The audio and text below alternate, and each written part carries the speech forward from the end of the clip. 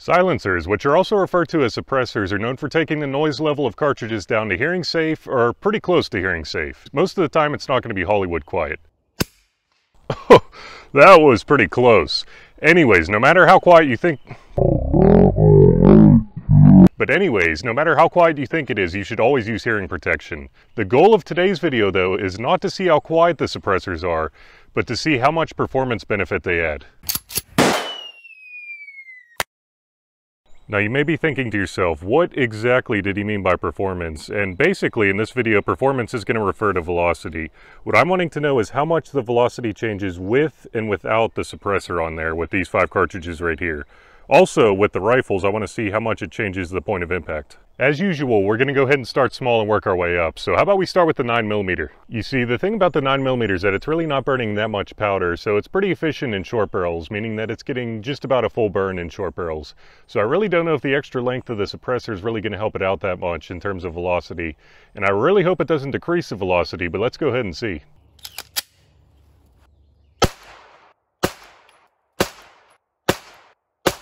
Looks like with that 5-shot group, we were getting an average of 1188 feet a second with a standard deviation of 11.6 with that 115 grain bullet.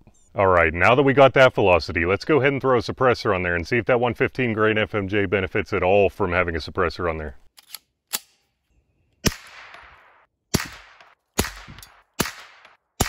Looks like we got 3 feet a second higher with a suppressor on there with the 115 grain load. An increase of only 3 feet a second between a suppressor and no suppressor? Come on now, that means it really didn't change the velocity of that 115 grain load at all. But I got one more load that I want to test in the 9mm real quick. And that's this 147 grain subsonic load.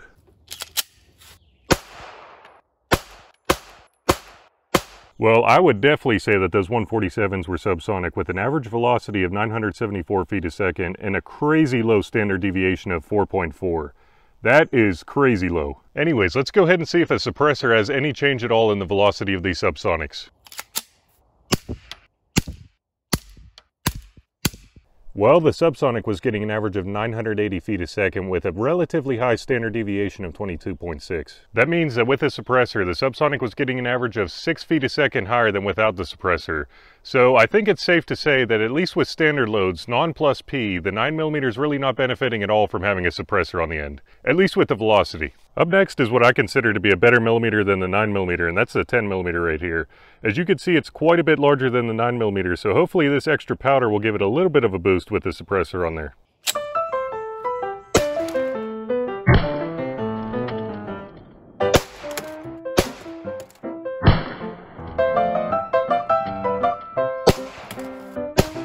That 10mm definitely has a little more juice than the 9mm with that 180 grain averaging 1183 feet a second with a standard deviation of 14.6. As you could see, the Magnetospeed was definitely not set up for this Glock. I don't think I would do this test again.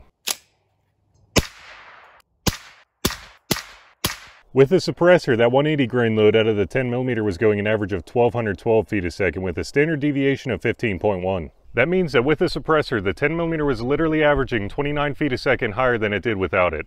That's a pretty substantial amount, especially considering how low of a velocity it is. In the grand scheme of things though, neither one of these cartridges are really burning that much powder compared to most rifle cartridges, so I really wasn't expecting that much of a difference between the suppressor and no suppressor. Anyways, I think this means that we better go ahead and step it up. Our first test is going to be with this 16-inch 308 setup right here.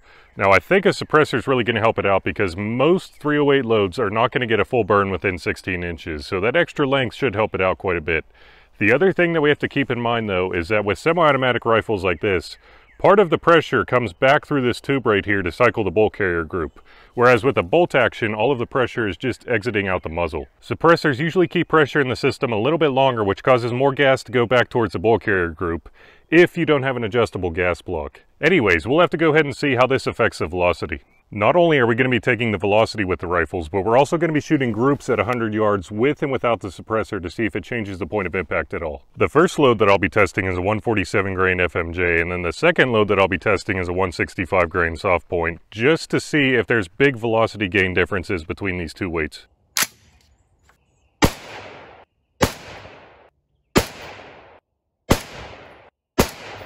Well, it looks like with that 147 grain FMJ 308 load, we were averaging 2,610 feet a second with a standard deviation of 16.3.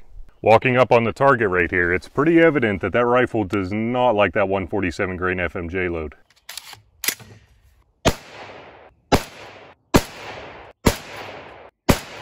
Looks like the 165 grain soft point fired out of the 308 was going an average of 2,516 feet a second with a standard deviation of 17.8. Apparently that 308 rifle's really not a fan of the 165 grain soft points either. I'm hoping that the suppressor not only adds a little bit of velocity on those loads right there, but also shrinks up the groups quite a bit, because those are terrible.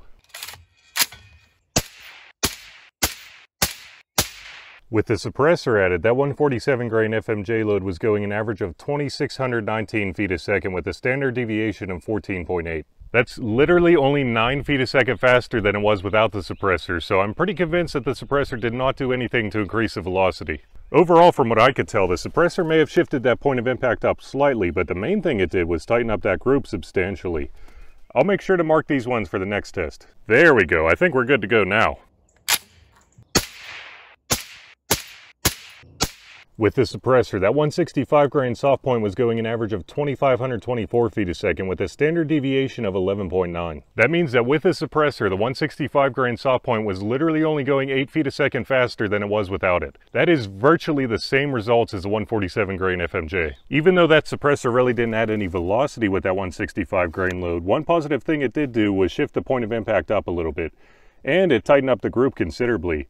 I mean, that's way better. Still not great, but way better. This is a bolt action in 30-06 with a pretty short 18-inch barrel, and I know it's not the most efficient barrel length for the 30-06, but here's the thing.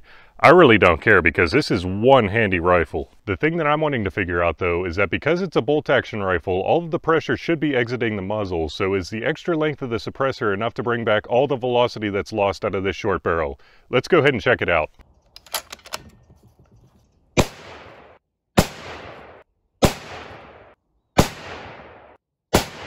I guess I was wrong about that 18-inch losing so much velocity because that 165 grain soft point was literally averaging 2,743 feet a second, but the standard deviation was also crazy at 41.9. That's just about the highest standard deviation that I've seen, but that's only about 60 feet a second less than what the box was claiming in terms of velocity, so that's pretty impressive right there. Okay, something is up with these rifles today because that is a freaking terrible group.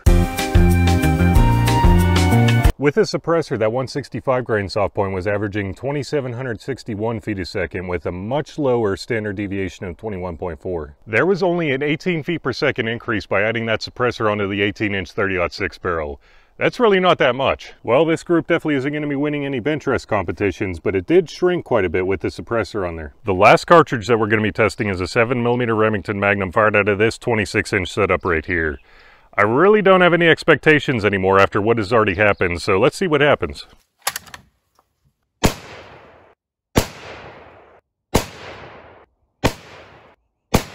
Looks like that 162 grain SST was getting an average of 3,102 feet a second with a standard deviation of 17.1. Well, I hope you weren't coming here for good groups because that one is absolutely terrible. That is definitely the worst group of the day.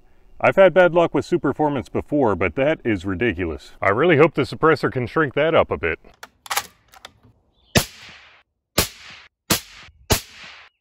Well, this is the first time that this happened, but the average velocity with the suppressor on there was actually lower at 3,088 feet a second with a standard deviation of 6.1.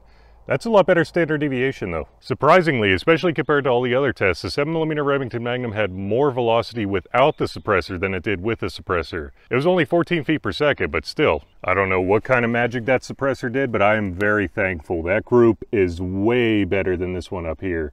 It shifted the point of impact down quite a bit as well, which is surprising compared to the other groups. Based on the groups in today's video, I mean, if you can even call them groups at all, there's really not a key takeaway other than putting a suppressor on a rifle that was not zeroed with one on is probably going to shift your point of impact a little, and it could be in just about any direction. Anyways, the real purpose of today's video is to see what the velocity differences were with and without a suppressor, so here's going to be all the velocities that we got with all the different cartridges. Surprisingly, the 10mm actually gained the most velocity out of any of the cartridges tested, which I was really shocked with, especially considering showing that I was using a pretty weak 10mm load. But what's even more surprising in my opinion is that the 7mm Remington Magnum actually lost velocity by putting a suppressor on there. That is absolutely freaking insane. I never in a million years would have guessed that the 7mm Remington Magnum would have actually lost velocity by using a suppressor on there. But that's essentially why I wanted to do the testing in the first place. But there's one thing that we have to keep in mind, and that's that I used one handgun or one rifle per cartridge, only using 1 to 2 loads per cartridge as well, and not switching out the suppressor. So depending on what exactly your setup is, you could definitely see some different results. Anyways, I really hope that you enjoyed today's video. Thanks so much for watching, and remember, don't let ballistics drive you bananas.